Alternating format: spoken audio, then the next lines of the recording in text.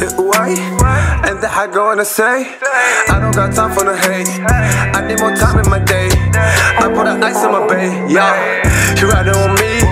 I get my drip overseas. Niggas are hating on me. Yeah. How y'all doing, ladies and gentlemen? Pieces and blessings upon all my AkHis and all my sisters out there. Welcome to Split Decision. I'm your host, AkHi. To my left is no other than Professor Nims, the pundit with the PhD in pugilism. Talk to him nice. Don't talk to him twice, because that's a real life professor for the ones that don't know. Come get educated.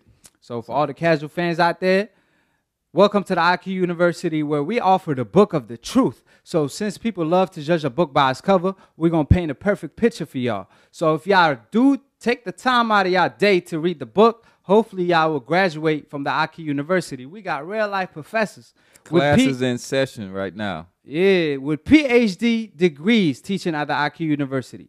So it's free to attend. All you got to do is subscribe below if you're trying to get smarter by the minute. If you're trying to get dumber by the second, don't. And listen to these casual fans. So for all the casual fans out there, welcome to the AkHi University. Hopefully y'all will graduate soon enough. We believe in everybody, so everybody is welcome here. To all my AkHis, salute. Hashtag AkHi, the boxing brotherhood. Yes, and sir. To the new media members, to the new media partners, and to everyone that's part of the new media movement, shout out to y'all. It's a pleasure to have y'all here. We're going to represent, we're going to show in, and we're going to show out. We're talking about being the greatest Mexican fighter of all time, sorry. So Morales is how many fighters that he fought during his career. Junior Jones, Daniel, I can't even pronounce his name, Zaragoza, Marcos Antonio Barrera, 3 times, a legendary fighter. Wayne McCullough, Kevin Kelly, Gutty 2 times, and Chin Chin. I don't know who that is, but you got my point. Yeah. Jesus Chavez, Manny Pacquiao 3 times. Zahir, David Diaz, Jois Alfredo. He actually lost to Zahir, right? Yeah, but I'm saying how many fighters he fought. Danny Garcia. He fought Danny Garcia. Yeah, he got tested positive for computer roll, but Canelo Alvarez got tested positive for computer roll in his prime. Morales did it toward the end of his career. He also fought Marcus Maidana. Marcus Maidana, Pablo Casino Willie. I mean, it's so many fighters on this list. Like, damn, it's just so many fighters. Let me tell you. He outboxed Manny Pacquiao when Manny Pacquiao was pound for pound, either number 2 or 3. I wouldn't say 1 because Floyd was still around, but he got outboxed by. That's what I'm saying. Eddie Croft, Paulie Ayala. So I'm saying all these fighters, right? And comparing them to the Canelo Alvarez fighters that he fought in their prime, right? I'm gonna just compare them real quick. This is the old fighters. This is not the prime fighters. This is the old fighters. Sugar Shane Mosley, 41. Baldomir, his left hook that you were talking about, he was 39 years old. Indal, 39 years old. Gennady Golovkin, 35. Sergio Kovalev, 36. Ryan Rojardes, 35. Miguel Cotto, 35. Floyd Mayweather, that ass whipping, 36. A masterpiece. I mean, he took him to he got a PhD degree that night, but he didn't graduate though because he obviously lost big time. But he actually picked up some moves from Floyd. He moves at the waist now. This is the fighters that was over the hill. Chavez Jr.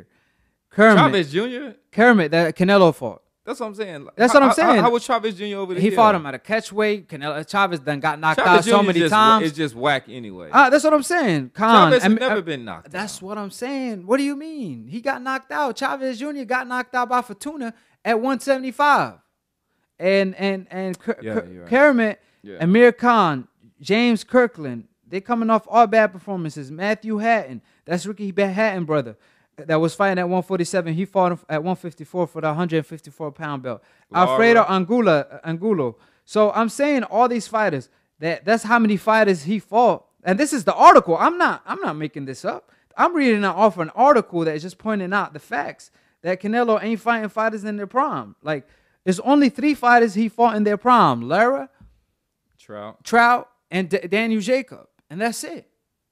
And that's what I'm saying. That's the problem that Canelo has. That's why Morales is looking, hold on, y'all trying to tell me this dude the greatest of all time, Mexican greatest fighter of all time? I've never. But that's what they saying. That's what they hyping him that's out to be. That's the narrative that's out So there. that's what I'm saying.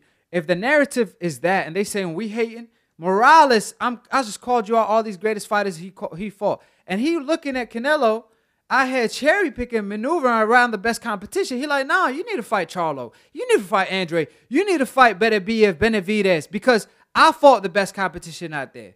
You know who else fought the best competition out there? His promoter, Oscar De La Hoya. They got beef right now because Oscar probably looking at him like, you know who I fought in my prime? I fought Pernell Whitaker. I fought Floyd. I fought Corte. I fought Sugar Shane Mosley. At 147, the unification. Sugar Shane Mosley? No. Well, not unification, but... I'm talking about when they were both undefeated, when he fought... Oh, Felix Trinidad. Trinidad. Like, stop playing with him. He still fought the best. Like, it's Canelo who got a guarantee purse and is not willing to step in the ring with the best. Period. Well, that is Dazon's fault. That is Canelo's fault because even before that, he turned down the Jermell Charlo fight and Jermell Charlo left Golden Boy because they didn't fulfill his contract. He didn't fight Andrade and Charlo and Jamal Charlo at 154. He ain't fighting them at 160. He only considered in Saunders when he avoided him in the past and claimed he not interested in him. Right, he only wanted him to fight him now. We do, but we have to be honest though. So when he fought Floyd Mayweather, right? Who didn't want to fight Floyd though? First of all, but exactly, he was 23 years old. He was green as hell. How is he green? Floyd Mayweather, he looked at his best when he beat AkHi at 24. You remember how Canelo looked against Angulo after that? But he didn't fight a master. When the last time he called? Name me the last master boxer he fought. The last master was Lara. And what happened in that fight? It was a close decision. Who you gave it to? I had Lara. I had Lara winning. That's what I'm saying. If they claim he got such better since the Floyd Mayweather lost, he has easy. Why he don't fight the Andrade of the world, the Charlos of the world, and prove it? Why he has to maneuver and be so strategic? It's for a reason. He ain't trying to see these brothers. Like I told you last show, Floyd Mayweather beat all his peoples on this Mexican Independent Day, but he won't fight these brothers on Mexican Independent Day for a payback. Like, hey, you know what? But you're comparing him against all-time greats. Right? Oscar De La Hoya. What was that? Oscar De La Hoya, Mayweather, Morales, all-time. But, like, if you compare him against his contemporaries, his resume, like, kills all of that. I'm going to get to that, right? Okay. I'm going to get to that. First of all, I'm comparing him to the fighters that they claiming that he surpassed, the Morales, the Barreras, that I disagree with, the Chavez Sr. I don't think he's better than they. Yeah, I think Manny Pacquiao win for Marquez is better than any Canelo win, period. So what I'm saying is Canelo is maneuvering, not fighting the best, and they claiming he the greatest Mexican fighter of all time, which is a false statement, first of all. And you talking about comparing him to the fighters today. We have not put that statement out here. That's a whole different narrative that we do not subscribe to on Split Decision. But that's what they claiming he is. That's the narrative out there, right? So I'm saying this. You saying comparing to the fighters today. Yeah, his contemporaries. It's because he has better options. He fought on Mayweather undercard. He getting treated as this, he being spoiled in a way. Yeah, I mean, at the end of the day, he has better opportunities. If he wants to fight Charlo, he will make that fight happen, right? He could make that fight happen. If he want to fight Andrade, he can make that fight happen, right? Tomorrow. If he want to fight Beterbiev, any fighter you name, he can make it happen. Why? Because he the A-side. He has that leverage, right? Mm-hmm. These fighters that you talking about, they got to get it out the mud. They didn't get no silver spoon. So he could, like Charlo, he could call out Gennady Golovkin all he want. He could be his mandatory for 2 years all he want. He still can't get the fight. What's Charlo's best win? J. Rock Williams. But that's not the point. Okay. That's not the point. My point is this. He could fight. And that wasn't at middleweight. But I'm just saying, at middleweight, the best don't want to fight him. The Canelo of the world. Except for Andrade. Canelo requested the French fries title to avoid that fight. So my thing is this. You saying he has better resume than these fighters? Because he has to. Because his resume is made up.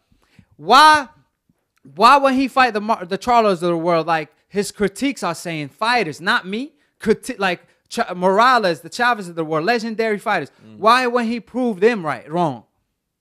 My point is this. The reason he has a better resume, because he has better options. Charlo, he want to hop in the ring with Canelo, Gennady Golovkin, and Danny Jacob. Cash cow. And Danny Jacob is not a cash cow. Gennady Golovkin is not a cash cow today. I said Canelo is the cash cow. Of course, you want to hop in the ring with him. Well, not just like when Canelo wanted to fight Floyd, even though it was probably too early, because he was the cash cow. He's ducking. Period. Canelo ducking, Charlo and Andrade ain't ducking, but they just can't get the big fights because they that talented and that dominated. It's the Rigondeaux effect. These champions like Cruz and Frampton successfully froze these fighters out. So it's like the murderers row all over again. Rigondeaux dominated a Donaire. After that, he couldn't get no fight. When Donaire was one of the, so we can state that like that is a great win. You have been legitimized, and then even to the point where he shouldn't have fought Lomachenko, who was 2 weight divisions up above. But we actually wanted to see that fight because we knew that Rigondeaux was legit. Just like we want to see Charlo and Andrade fight Canelo. But guess what? He don't want what happened to Donaire to happen to him. That's why he have the best resume, like you said, because he avoiding these fights. If he fight these guys, he probably if his next fight is Charlo, Andrade, and Benavidez, he probably be 0-3 his next 3 fights. That's what I'm saying. So I'm saying is just you can have the best resume when you avoid it and could pick any fight you want. Meanwhile, Charlo got to fight every fighter they tell him to fight, and he still can't land the Canelo or Gennady Golovkin fight. You know he fighting Dennis Hogan. He got to stay active because these fighters are freezing him out. He could have fought Andrade. No, he couldn't, because the zone is not willing to send Andrade to Showtime. No, he could have came over there and said, you know what? I'm going to do a 3-fight deal with y'all. I'm going to beat Andrade. Hold on. With Pause. With this zone. Why would he do that? Because I'm going to beat Andrade.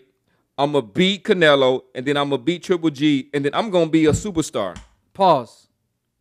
He already said he's willing. Because he already, that's a strike. That's another strike. What are you talking about? Because those are facts. Like that's a crazy you got to inform. That's a crazy 3-fight deal. Okay, are you the zone? Are you gonna make it happen? Because if you do, I promise you, he signed that contract tomorrow to go get them straps. But let me tell you this: Andrade just signed with the zone. How come Andrade don't get the Canelo fight and Gennady Golovkin next? Then he called out Gennady Golovkin to his face. And Gennady Golovkin finna fight and nobody next. Now Triple G needs to make that fight. Let me finish my point. Triple G needs to make that fight. If you got more confidence than them, cool. But you ain't finna fight for Gennady Golovkin and Canelo. I'm telling you, you saying Charlo, why he don't do this, right? Well, Andrade is with the zone, and he not getting the Andrade fight. I mean, he not getting the Gennady Golovkin fight, and he's not getting the Canelo fight. So why will Charlo go to the zone and sign a contract where they're not going to guarantee him the Canelo fight or the Andrade fight or the not the Andrade fight, the Canelo fight or the Gennady Golovkin fight. Yeah. And to your point, you stated that the zone they messed up when they signed Canelo because they can't force him to fight nobody. Because they did not give themselves leverage to do that. And you want Charlo. You want the Lions only to sign with the zone when they can't even guarantee him a fight with Canelo or Gennady Golovkin. So why would he sign? Because you could fight an Andrade and not a Dennis Hogan. Why will he sign with the zone when they can't even guarantee him these fights? That's what I'm saying. They can guarantee him a Triple G. Well, no, they ain't. Because Gennady Golovkin already he turned down the opportunity to fight Andrade for the WBC title when they mandated him. That's what I'm saying. So why would he go and sign with the zone when they can't even guarantee him the fights? Just like with Wilder. So you don't hold on, pause. Just like with Deontay Wilder, when he was trying to fight AJ, the zone gave him a contract for 4-fight deal for $120 million, but they didn't guarantee the AJ fight. Or you know what I'm saying? So like, what's the purpose of him signing with him? And AJ ended up losing. You be on there. Pause with it, all these pause and play buttons. But what I'm saying, what I'm saying is that like he will up his profile, and that he will put himself in a better position to get those fights right now. He does not have a quality win at middleweight. His best chance is to stay active, be his own boss, and whenever opportunity presents itself, take it. His best bet is to follow the game plan that's working. The PBC is trying to establish this dominance because he still could get the Derevyanchenko fight. He's still the Heyman. That's not what he wants. Man. But at the end of the day, it's still a good fight. I'm saying it's not his fault that these fighters are avoiding him. You keep trying to make excuses for Canelo and Gennady Golovkin. That's too dusty. Like I said, these fighters ain't trying to fight. I didn't say nothing about Triple G. No, but I'm saying you said that, okay, Canelo Alvarez, he has a better resume. Of course he do, because he can make any fight he want. If Charlo is in the same shoe as Canelo, he will have a better resume because he will hop in the ring with everybody. I could see his demeanor. He want to be the best, just like Errol Spence and Terrence Crawford. But because they cut from the same cloth as these guys, Canelo Alvarez has to get a witness protection belt from the WBC, becoming the French fries title, requesting it. He got stripped for the IBF title because he didn't want to fight his mandatories. How did he become the French fries champion when he didn't even defend his belt? He went and made history, and he made a lot of money. You said, according to you, I already debunked a lot of the points you keep bringing up. No, you never debunked that. So I didn't debunk that he not making history. He making up history fighting a washed Kovalev. According to you, you said Kovalev was so washed up. He was washed. Yes, you did. You could go back to episode 7. I said he was long in the tooth, and that he had a foot out the door. 1 foot out the door. What's that mean? Whatnot. What's that? Like, washed is fighting somebody who, like, Baltimore or something like that. That's a washed fighter. That's not even a fight. That's what did Kovalev had knocked out his opponent, a young, strong buck. According to you, that only had 18 amateurs. He was green, but he still knocked him out. With 18 professional fights that haven't stepped up. And talking about who Charlo fought, Andrade fought, who Yard fought, who have Yard fought at the time before. Exactly. And he only have 12 amateurs fights. Come on now. And he almost knocked out Kovalev. Listen. When people open up the annals of boxing history, they're going to say there's only been 2 fighters who went That's French fries champion. Lomachenko and Canelo. Who went from middleweight and won a light heavyweight championship. It was Bernard Hopkins and Canelo Alvarez. And that's Roy history. Jones. What do you mean? But I respect what Bernard Hopkins did. He beat a legit champion. Kovalev was on his way out the door. He ain't interested in fighting Beterbiev or Benavidez that called him out. He not interested in them, and he interested to fighting Saunders as soon as he on the way out the door. That's what I'm saying. Your points that you bring up already debunked from the last show, because according to you, Kovalev was washed up, and everybody know he washed up. He ain't fight the Kovalev version for Andre Ward. Kovalev already been knocked out twice, already been exposed to the body, and he's already on the way out the door, got 1 foot out the door. Canelo kicked his other foot out the door. Like I said, fight a prime fighter. And you talking about he got better resumes than these other fighters. I mean, that's just facts. That's just facts. Because he's in a better shoe. Errol Spence, for example, he didn't fight on nobody undercard like Floyd Mayweather to become a star in the game. And he had to get it out the mud. He was being avoided like Floyd, and now he's like the face of sport. He came from the Olympics. Porter, Danny Garcia, Keith Thurman, all these guys didn't want to see him on the way up. And now he had a lot of co-signers. Listen, when tables turn, now they want to fight him. Back in the day, they didn't want to fight him. Let's keep it real. You're right. So all I'm saying is, Errol Spence had to get out the mud. Andrade had to get out the mud. They avoided. They trying to just stay busy to make noise, because these fighters on the hope list trying to freeze them out. So these fighters on the coincidental list, every time they mandatories, they don't get to fight these fighters on the hope list. They getting French fries title and avoid to maneuver.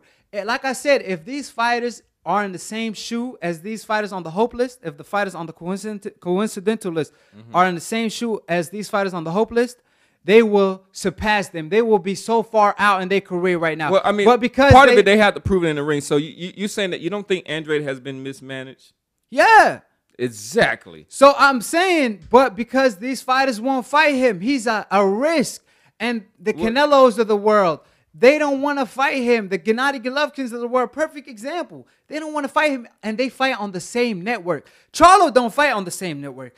Canelo, Andrade, Gennady Golovkin, all these guys fight on the same network. You know what I mean? That's why they know better. If you know better, do better. Okay. And if they want to be, that's all I'm saying. You mad passionate about you. If you see Canelo in person, I think you might try to fight him. Man, I ain't Marquez. I ain't gonna tell him you the greatest Hispanic fighter of all time. I'm gonna keep it real. I would never say that. I'm gonna ask him the $1 million question. What's that? When you gonna fight Charlo and Andrade? I want to see that. We want to see you in the ring against prime fighters. That's all. He opened himself for criticism. I'm not critiquing him. I'm not the only one. New media critiquing him. Dante, DBN, Ego, the most reliable boxing outlet in the YouTube industry. You're talking about fighters from great legends, from the Morales, Barreras to Marquez to Chavez Sr. These fighters are critiquing him because why? He opened himself for criticism because he only have 3 fighters that he fought on his in their prime for the past 15 It's a lot of narratives out 15 years. I just played Marquez saying that maybe there was something that was lost in translation. Man, me no speak no English. That's what I think it is. Now, the last topic of the day. Thank y'all for tuning in to Split Decision, episode 9. You know, obviously 2 months in, baby. 2 months in, but you know, these casual fans, old media hating because, you know, obviously they're not bringing up any points to counter what we saying. They ain't coming to the AkHi University to debate. They just coming to talk shit because they can't graduate. So read the book of the truth that's offered in the AkHi University. Come with something that's substantive. Because we actually like that. There were actually some people who brought up some good points, and I acknowledge them. Salute to all y'all. And then a lot of I'll come up next time with the fighter's name, but he was talking about the history of Charlo and Canelo, and I respect that. Like those are the arguments my point that I respect. No, it did. I have to acknowledge that. I have to acknowledge that. But you know what I'm saying. You know what I'm saying? This thing called ad hominems, whatnot. Y'all can keep them to yourself. Come with something substantive. But tune in every week. Y'all know what time it is. For all the people that's hating on my drip, let it be known. You know, when I see y'all on the road, I didn't pass y'all. You know what I'm saying? Y'all ain't saying nothing. You know what I'm saying? To no AkHi. You know what I'm saying? At the end of the day, it's AkHi stand for my brother. You know, it's a boxing brotherhood. So when I whoop you, it's because I love you. We can shake our hands afterwards. You know what I mean? So we want all the smoke. Argument-wise, debating-wise. And guess what? Y'all going to get taken to the AkHi University. And hopefully y'all will graduate soon enough. So it's free to attend the AkHi University. For all the casual fan students, we welcome every student. We believe in every student. I believe y'all could graduate sooner than later. All y'all got to do is subscribe below to become a part of the Split Decision, and the AkHi University is free to attend, free 99. All you got to do is subscribe. If you're trying to get smarter by the minute, if you're trying to get dumber by the second, don't listen to these casual fans. Click on the notification bell to get notified every time we post or go live, because y'all don't want to miss our content, period, especially from No Split Decision. Yo, and in 2020, we going live. Oh, we going live. We already know what it is. Y'all know what time it is. 2020, we going live. You know what I'm saying? Don't that sound perfect? 2020. You know what I'm saying? I keep it a buck though. I don't keep it 20. You know what I mean? if we talking about debating stuff, they talking about is a unanimous decision every time, Professor Nen. How you feel about that? I don't see that. They ain't even saying a split decision no more. They saying these unanimous decisions. I be saying the ladies. I be saying the ladies. They be like, I appreciate the professor, and like y'all keep tuning in. I appreciate the love. You know what I mean? You know, Professor, you know. It's all good though. I ain't gonna front. The drip is saucy today. Hey, my man, Professor Nen, he cleaner than a napkin. That's how clean he is. You know what I'm saying? So, hey, don't get us dusty with y'all dusty asses excuses why y'all fighters keep ducking, man. I ain't trying to hear that. Come out with a new excuse where I don't have to wipe out the dust before I talk about it. So appreciate everybody for tuning in. I appreciate all my AkHis and all the people that support me. And to Professor Nen at the end of the day. Bop, bop, bop, bop, bop. And the I go and say, I don't got time for the hate. I need more time in my day. I put the ice on my bay. Yeah, you riding on me. I get my drip overseas. Niggas are hating on me. Yeah.